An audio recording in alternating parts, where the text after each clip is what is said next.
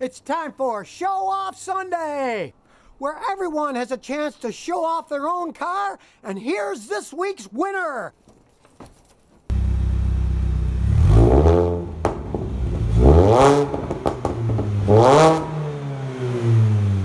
This is my 2005 Mini Cooper S. I purchased this car a little over 3 years ago as my first car, and I enjoy driving it every day. Now, these cars are kind of unreliable and they're pretty high maintenance, but they're really fun to drive.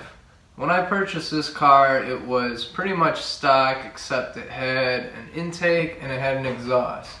But over my ownership, I started to modify it little by little as my money would allow. I'm pretty happy with where the car's at right now. It makes a decent amount of power and it handles really well. Let me show you some of the bits I have done to the car. Now, this is the R53 generation Mini Cooper, which comes with a supercharged 1.6 liter iron block motor that was designed by Chrysler. This car from factory came with 168 horsepower at the flywheel and 162 foot-pounds of torque.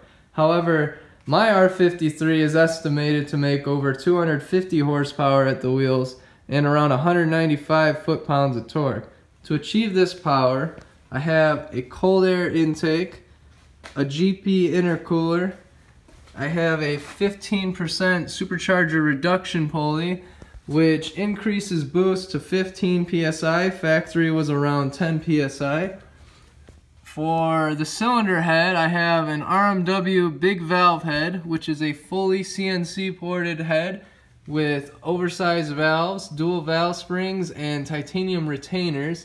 In the head, I have an RMW Grand Am cam, which is a really big cam. It's got a 264/272 duration and a .450 lift, and the cam nearly touches the spark plug tubes. I really like it. Made it to the head. I have an RMW shorty header down there, which you can't really see. And then made it to the header, I have a Way Motorworks non-resonated exhaust. The car also has RMW 450cc injectors and an RMW tune to make everything work. With the tune, the limiter has been bumped up to 7,800 RPMs, whereas the stock tune was set around 6,750 RPMs.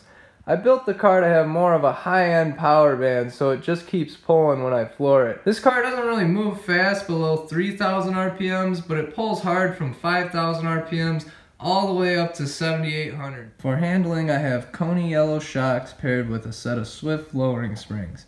I also have an Alta 22mm rear sway bar set on the stiffest setting, and then I have an H-Sport front sway bar set on the softest setting. The car has polyurethane control arm bushings as well, which all brings a somewhat stiff ride, but the handling is worth it. The upgraded sway bars allow for very little body roll when cornering, which I really like a lot. For my summer wheels, I have a set of NK RPF 1s wrapped with Michelin Pilot Super Sports, which are nice tires for spirited daily driving.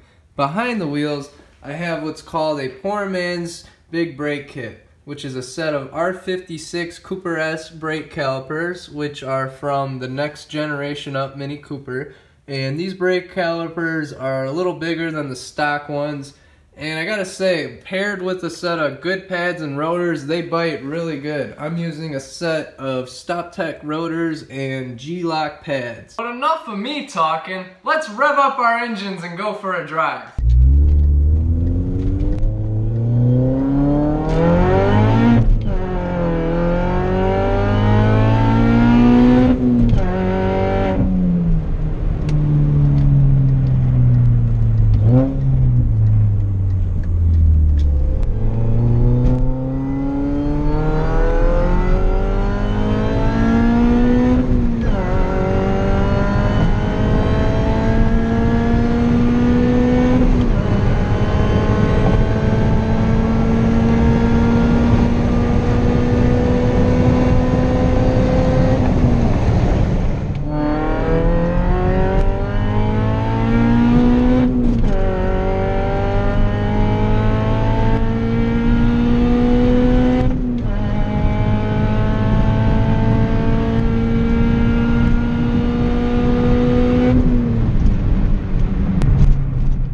final bit I'd like to include is that these cars only weigh in at about 2,600 pounds from factory, so they don't really need a lot of horsepower to get them to move pretty good. That being said, thank you for watching my video, and be sure to ring that bell. Well, that was this week's video, and remember, to have your car video highlighted here on my channel, check this out!